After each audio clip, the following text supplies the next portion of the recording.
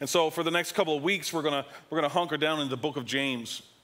And if I could describe the book, this book and its application over our life, it would be this. It's a roadmap to making faith work. Maybe your faith isn't working at this moment. Maybe your faith is a little bit distracted from the circumstances of your life. And James doesn't even stand on the outskirts of our relationship with God in this book. He dives into this practical struggles we run into when journeying in our faith. And what you need to understand this morning is this, that he doesn't hold back, and he tells it like it is. And here's why we need to spend some time in this book. Maybe your faith isn't working these days. Don't be in denial, okay? Don't play the pretend game. Maybe your faith isn't working these days because you have drifted from what builds your faith. Or maybe your faith isn't working because of the enormity of the problem right now in your life, and it's encompassing even the little faith that you had, and you're kind of in survival mode. Either way, James is a roadmap back to making our faith work. But it had to be tough. If you know this book at all, it had to be tough. James having an older brother is tough enough, but when your older brother is the son of God, and your mom and dad agrees that he is the son of God, it had to be tough. And it makes for some interesting conversations. Can you imagine?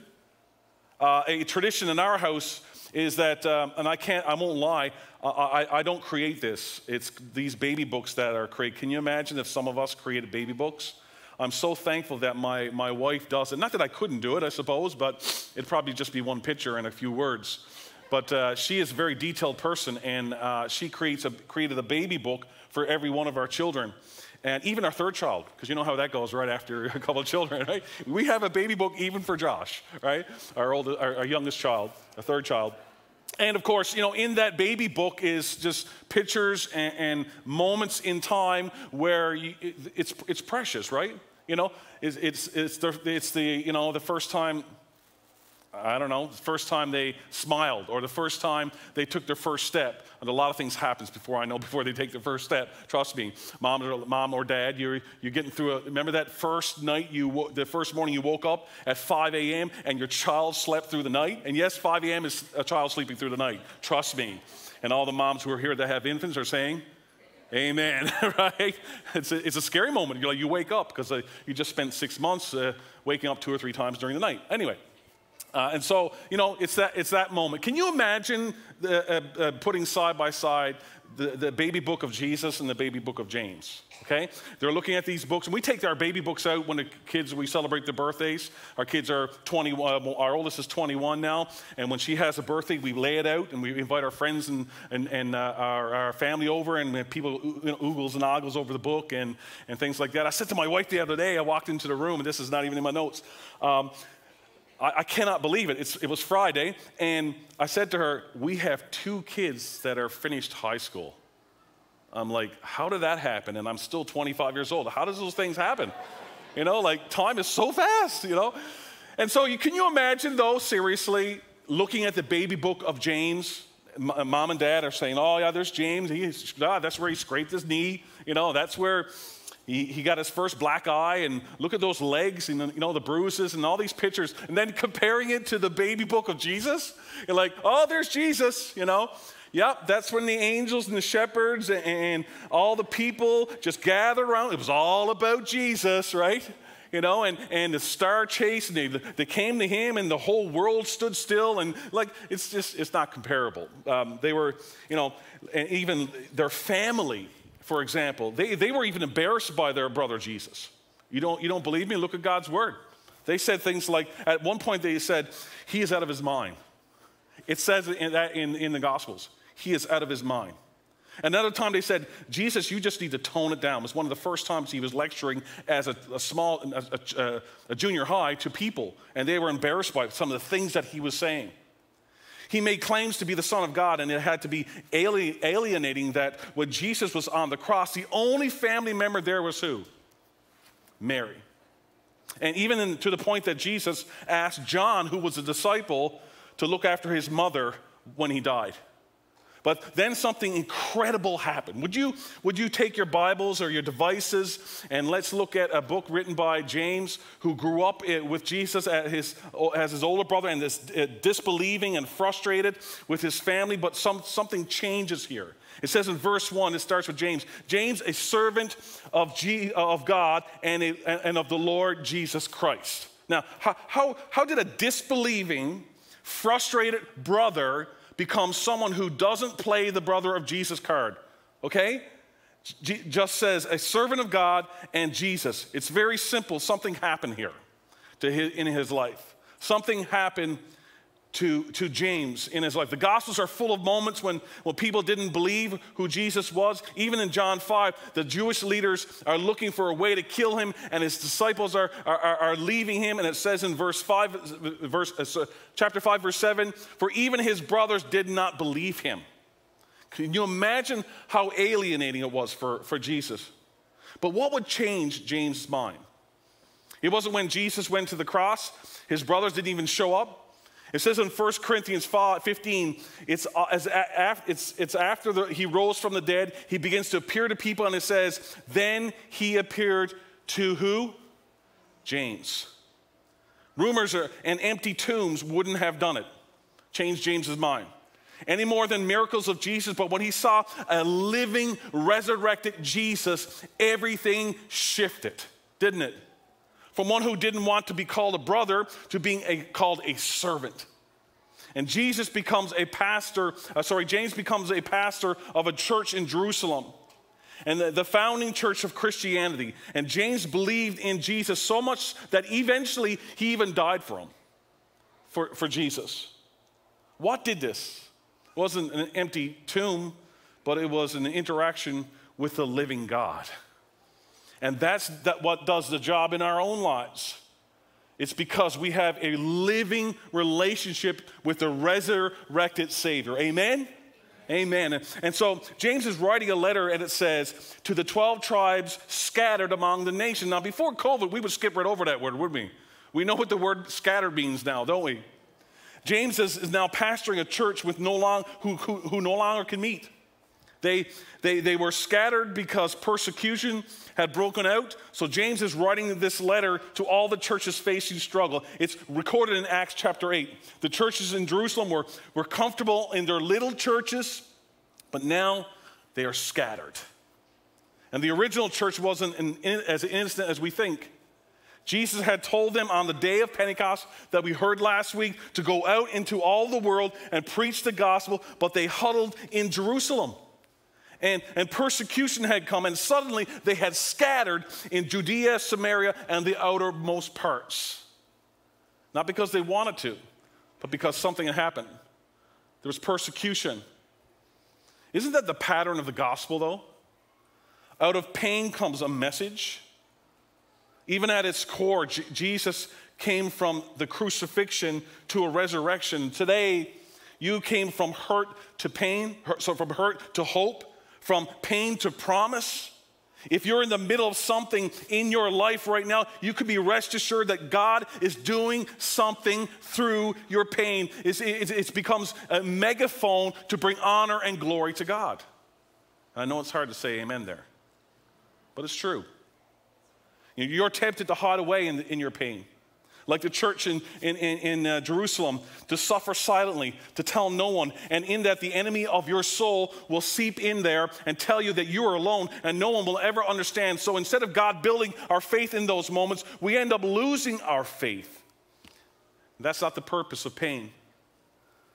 If we allow God, He will turn our pain into a promise. Amen? He will turn your pain into hope. He will turn your pain into a message. That's the problem with the original church. They were hunkered down, and God allows persecution, and God scatters them, and it feels lonely. It feels painful, but God was up to something. Do you know that God is always up to something in your life? He is. It's in the context that James writes these words. Now, Pastor, do we have to spend an entire month talking about pain and suffering? Newsflash. Most of the Bible is about pain and suffering and persecution. Because we live in a context where if we are not suffering for our faith, we're among the lucky few. We say that, right? We normally say it the other way. When our lives are turned upside down, we say we're among the unfortunate few.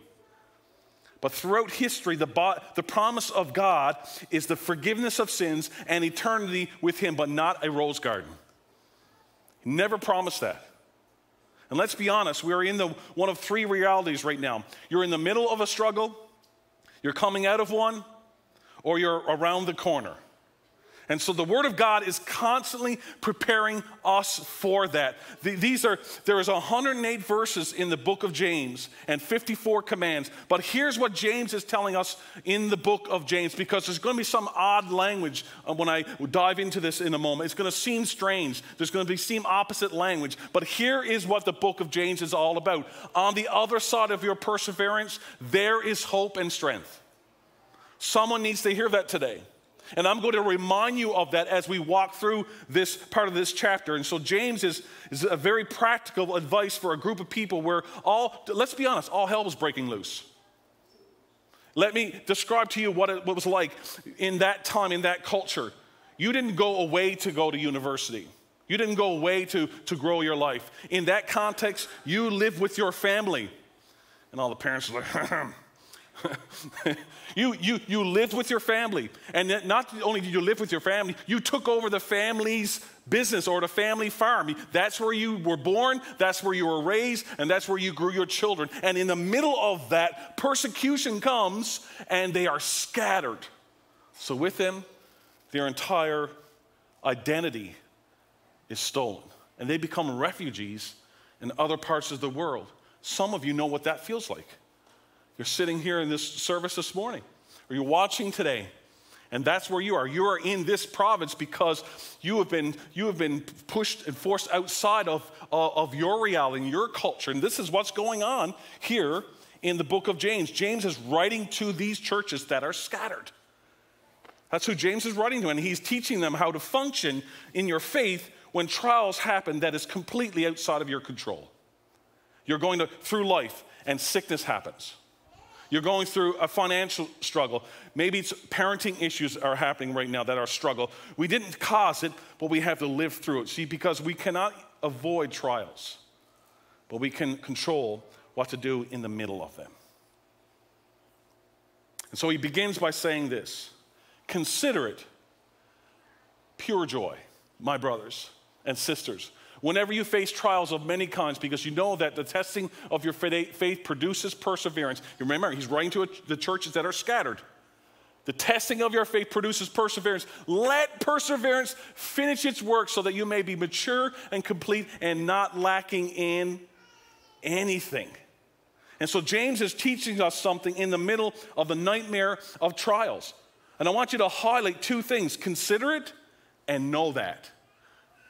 Two phrases: consider it and know that. He doesn't say feel good about it, nor does he tell you even in this moment to do something about it right now, because that's what we do sometimes. In the middle of pain, we want to do something. We want to pray. When we pray, we're telling God what to do, right?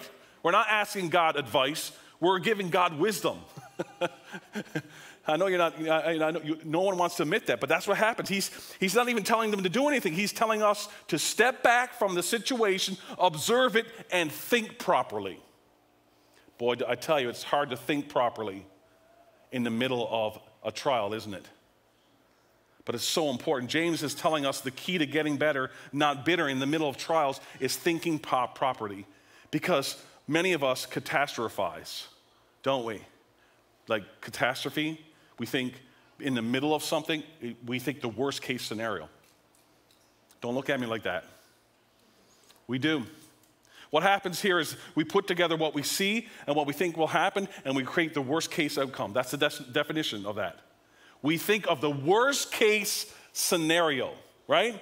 Don't matter your personality.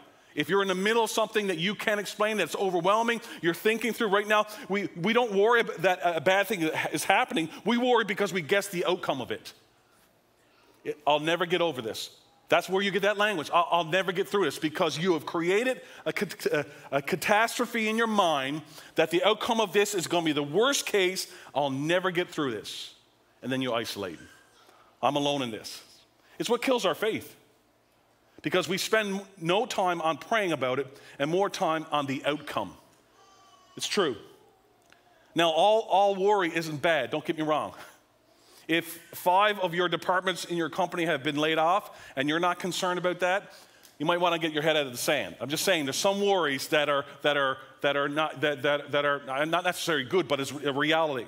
But James is teaching us that right thinking is crucial to faith in the middle of trials, because how I think leads to how I feel, and if those feelings are misguided, it leads to chronic worry. We create this idea that it's real. What's going on is real. And we need to remember this. When life throws pain at us, how I think is more important than how I feel. That's why he says, know that.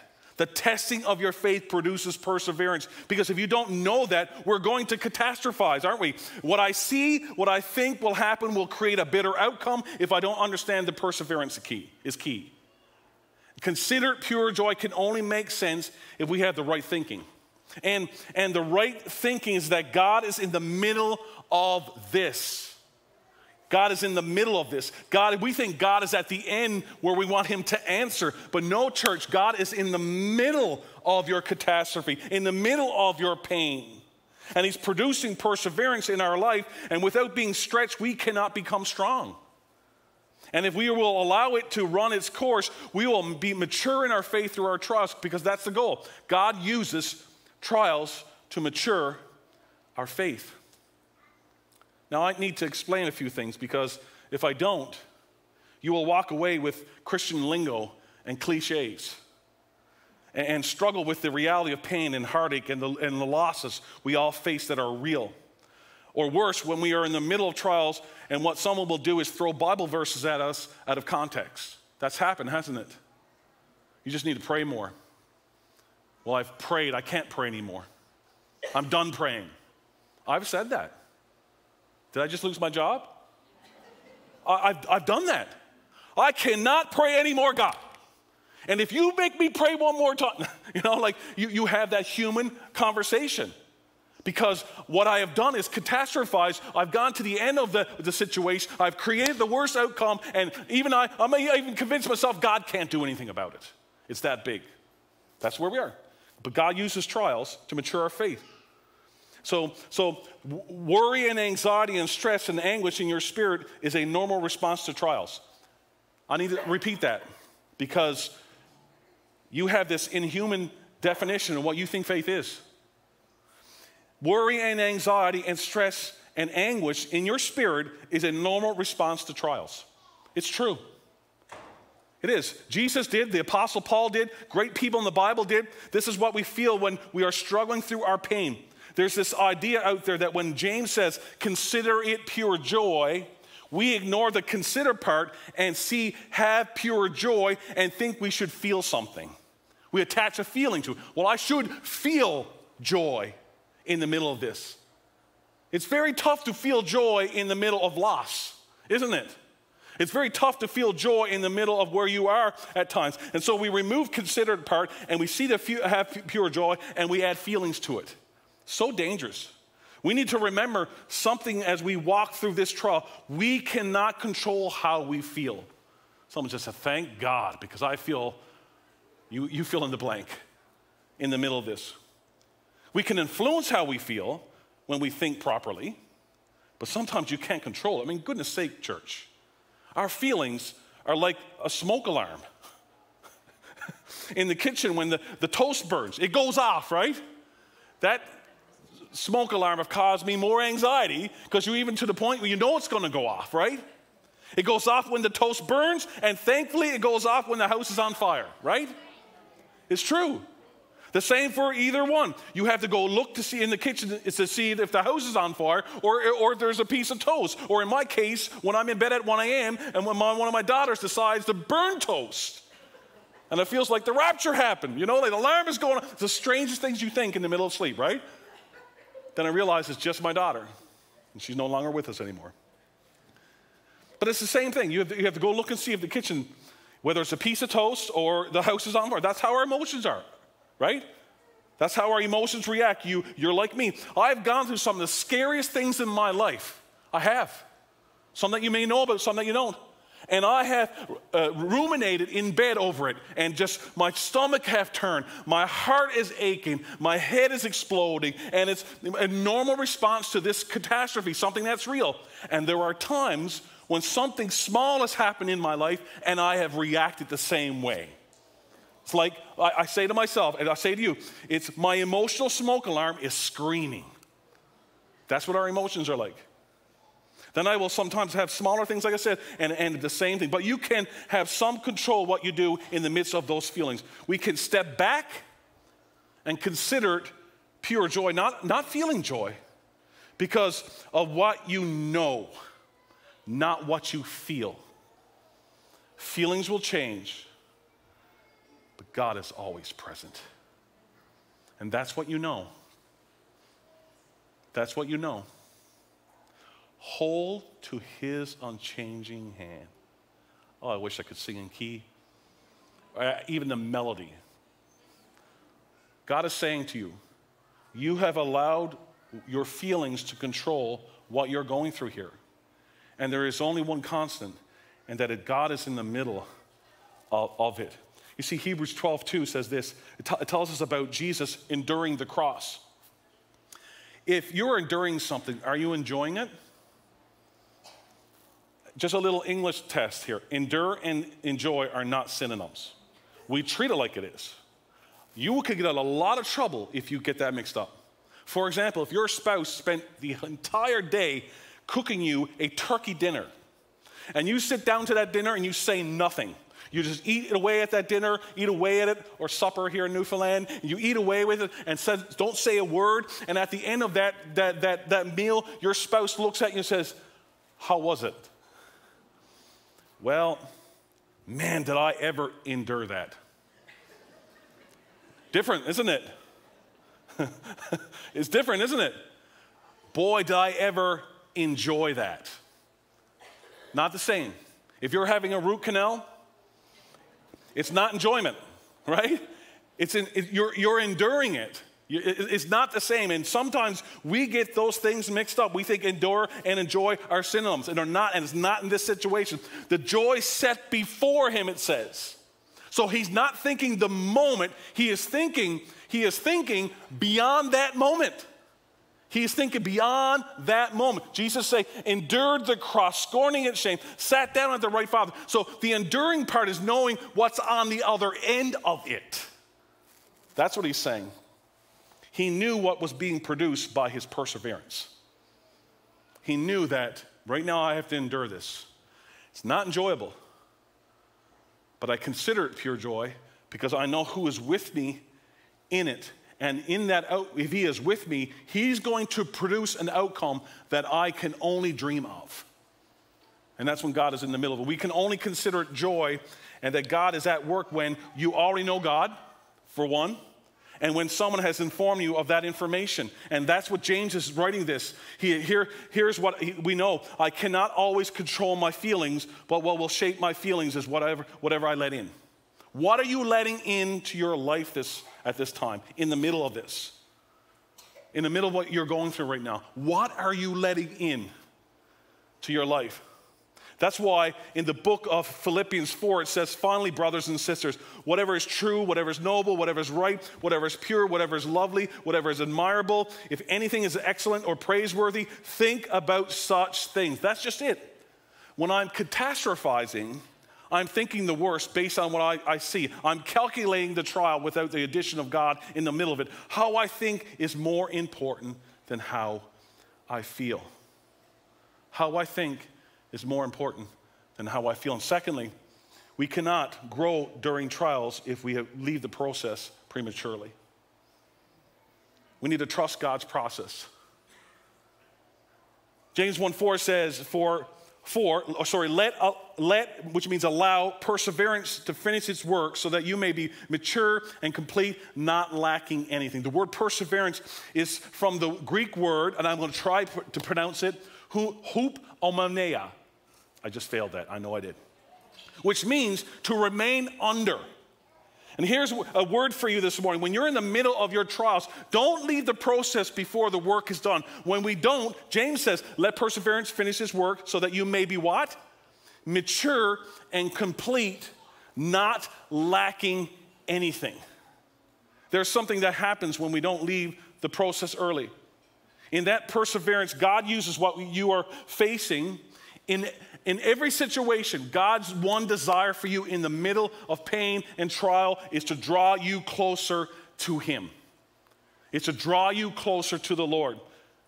Never do we realize our need for God more than when we are in the middle of our pain. And here's why. The closer we get to God, the less we will panic. I didn't say you will not panic. The less we will panic. And here's what I'm not saying. This entire message is prone to be misunderstood. I'm not saying that if you have an opportunity to remove yourself from something that you shouldn't do it. If it seems right, do it. If you can remove yourself from something without making a moral compromise, then do it. But for the pain and trials that we cannot get out of, let perseverance finish its work. And here's why. Half obedience will destroy your ability to persevere. It will. We're not willing to obey because we're not always sure what God is up to. Whatever God is doing in your life right now, He is calling us to trust Him in the process, because on the other, here it is again, on the other side of your perseverance, there is hope and strength. There is. The story in 1 Samuel 15 gives us an example of this half obedience. And it is how it kills our ability to persevere in trial. It's about a king who had half obeyed and didn't allow God to lead. And under cultural and pressure and political pressure, he obeyed some, but not all. It's King Saul, and Samuel is a prophet. It says, Samuel said to Saul, I am the one the Lord sent to you to anoint you king over his people, Israel. So listen now to the message from the Lord. This is what the Lord Almighty says. I will punish the Amalekites for what they did to Israel when they waylaid them as they came up to Egypt. Now go attack them and totally destroy, what does it say? All. What's that all God is doing in your life right now that you're disobeying? And you're saying some, and God is saying all. All that belongs to them. When He says everything, He means the enemy, their belongings, everything. So Saul pulls his army together, destroys the enemy, and we pick it up in verse 13 where Samuel goes out to Saul after the battle and says, Saul says, the Lord bless you, I have carried out the Lord's instructions. And the instruction was to destroy the entire enemy and all the possessions. And look what verse 14 says. But Samuel said, what then is the bleating of sheep in my ears? What is the lowing of cattle that I hear? It reminds me when my kids were growing up and I was teaching them discipline, and you knew they disobeyed something, and you knew that even in the disobedience, that cookie that's in the pocket that they shouldn't have taken or something, right? And you know that guilt, they're guilty, and the tone that they're using is a guilty tone because they have it on them. And this is what's going on here. Saul's answered. The soldiers brought them from the Amalekites. First it says, he says, when there is the bleating of the sheep, the evidence is there, and Saul answered, the soldiers brought them from the Amalekites. They spared the best of the sheep and cattle to sacrifice to the Lord God, but we totally destroyed the rest. So you half obeyed. Why did you not obey the Lord? Why did you pounce on the plunder and do evil in the eyes of the Lord? And Saul says, I did obey the Lord, but we brought back the best sheep to give to God as a sacrifice. This would be normal in the Old Testament. It would be. Very often they would sacrifice burnt offerings to God. But this time God had told him to do something differently. And Samuel is reminding Saul of a very important principle. It says in verse 22, does the Lord delight in burnt offerings and sacrifices as much as in obeying the Lord? To obey is better than what? Sacrifice. In other words, God could care less about your religious activity if the rest of your life is in disobedience.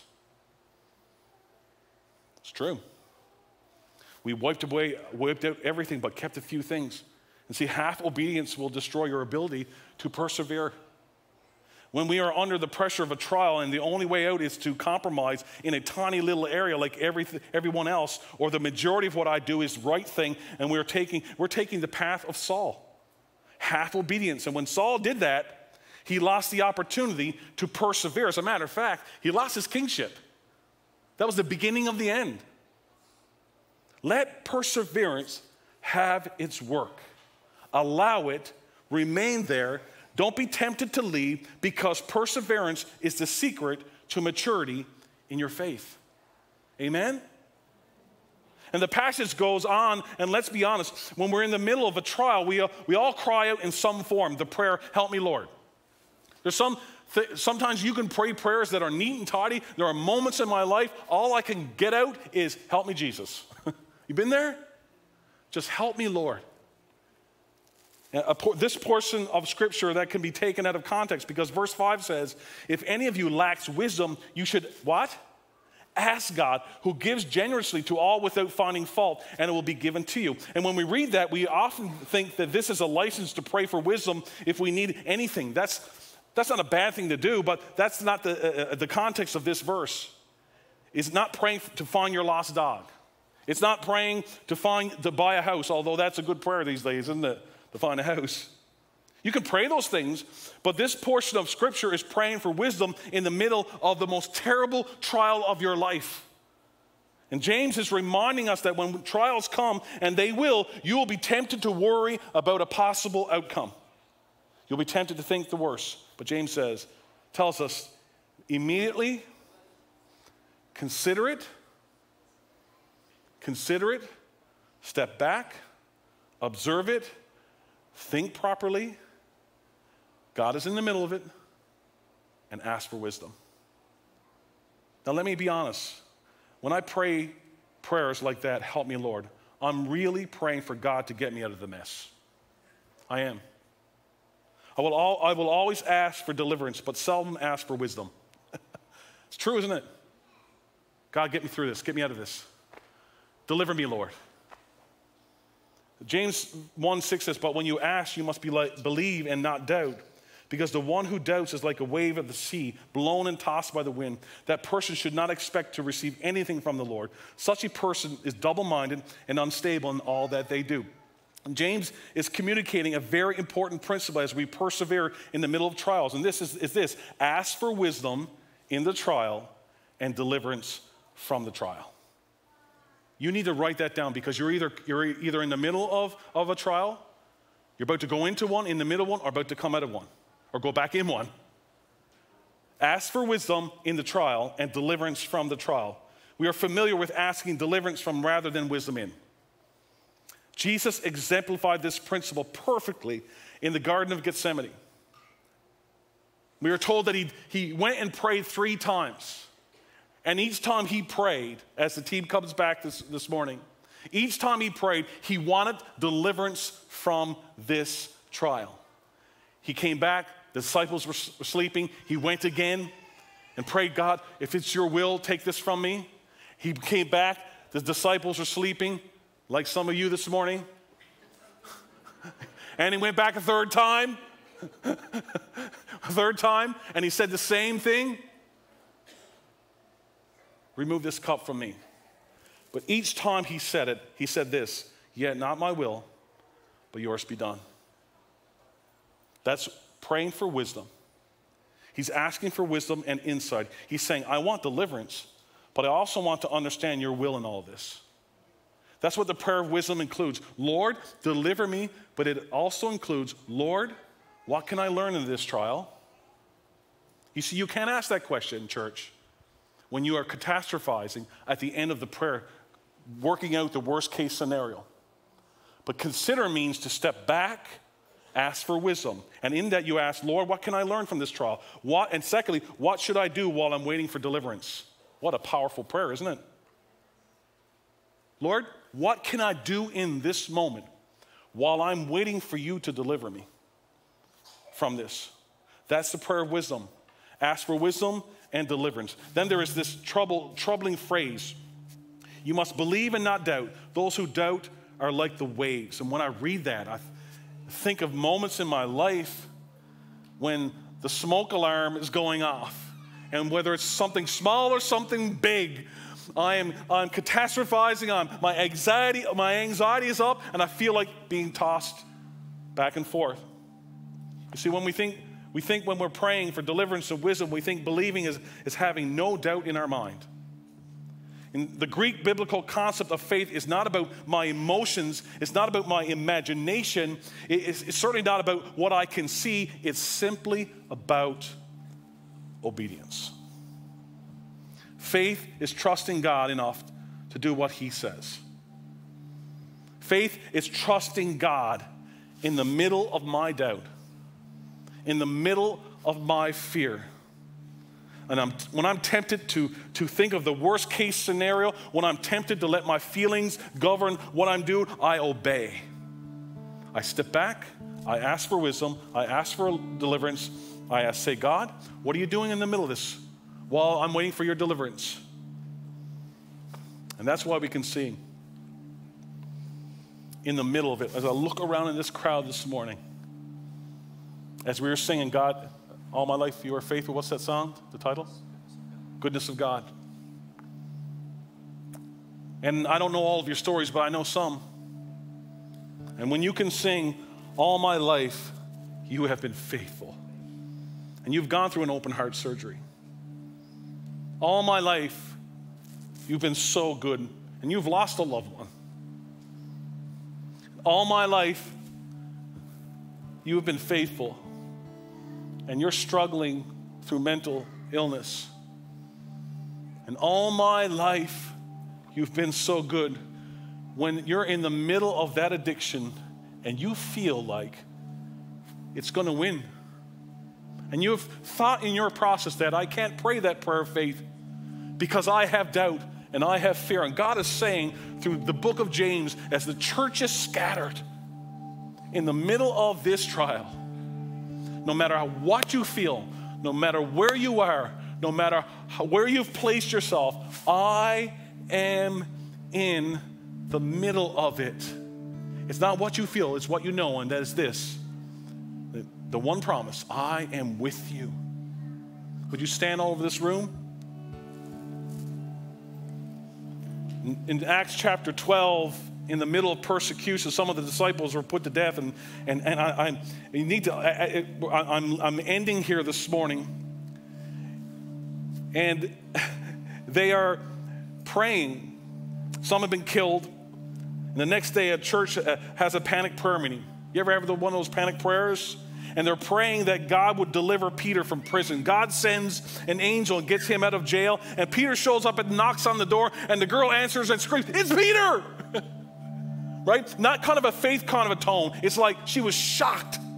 She runs and tells those praying for deliverance. What kind of prayer are they praying? They're praying for a prayer of deliverance to deliver Peter from jail. So what kind of faith do they have? Look what it says. They don't jump for joy. It says, she goes and tells them, and they say to her, "You are out of your mind," they told her. They're in there praying for deliverance. I love this story, man, because it's where my faith is sometimes. They're in there praying for deliverance. They get the answer. It's at the doorstep. The girl comes in and tells them, "You are out of your mind," they told her. When she kept insisting, they said, "It must be an angel. It must be a ghost." They were so full of doubt that when God answered, they didn't believe God answered it. I love this verse, man, because it's the reality of our faith life at times. When James says pray for wisdom and not doubt, he isn't talking about doubt in the way that we think. Faith is obeying God in the middle of your pain, no matter what you are feeling. James is saying that don't get so caught up in the waves of doubt that you get tossed around by it to the point that you lose sight of who answers and who can deliver. Amen? Amen? I am preaching way better than you're saying amen. Amen? In the middle of where you are in this moment of your life, you need to hear this today.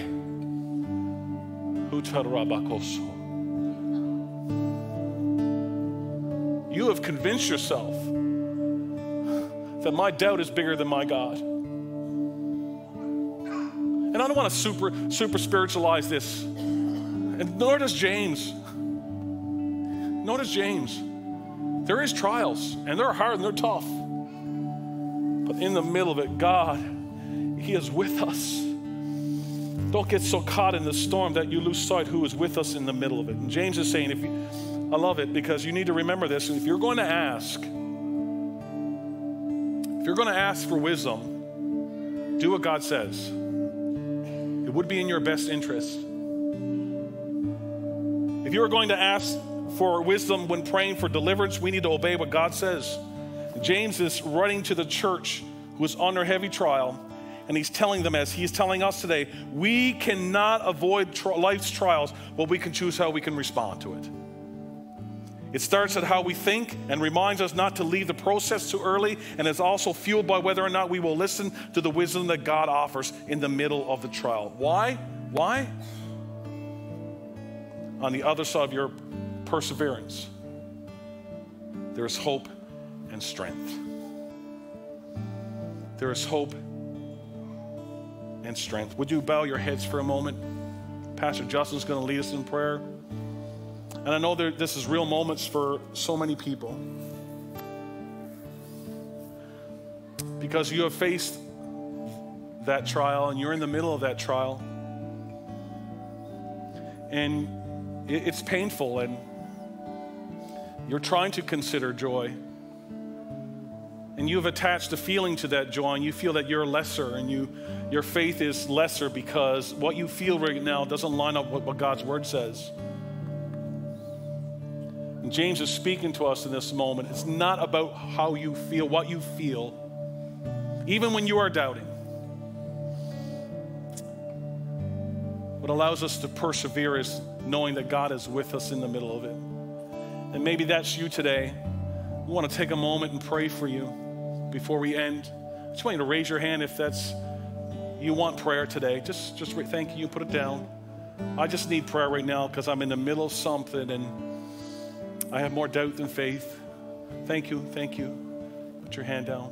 Thank you. Amen. And my prayer for you today is this. Not only will you feel God's presence, because we don't always feel that, but that you will walk away with the reality of this truth, that God is in the middle of it. And he's asking you to persevere in the middle of it. That will build your faith. And that he is on the other end of that, working his will and his way. I pray for patience right now. That you would patiently persevere in the middle of it. Let's pray together, and then Pastor Justin's going to lead us. Thank you, Father, for your word today. Thank you for, not because I communicated, because your word is alive and your Holy Spirit's at work, and that you're speaking to people's lives even in this moment right now that are walking through the pain and the trial. It seems insurmountable. My prayer today, Father, is that you would, yes, of course, that they would feel your presence, yes. But even more than that, they would stand in the truth of God's word today. That they would step back from what they perceive what you're doing and just walk in faith right now to persevere, feel your presence, walk in the truth that you are with them. And then when this trial is done, Father, you have something amazing on the other end of it. Probably not what we expect, but we know that if it's from you, Father, it's purposeful and it's your will. And at the same time, we pray for deliverance. We pray for healing in Jesus' name. We pray that you would speak into that person's life that is struggling today, and you would heal that body, and you would touch that life, Father, and bring deliverance, bring strength. We pray all these things in your name. Amen. Pastor Justin, lead us.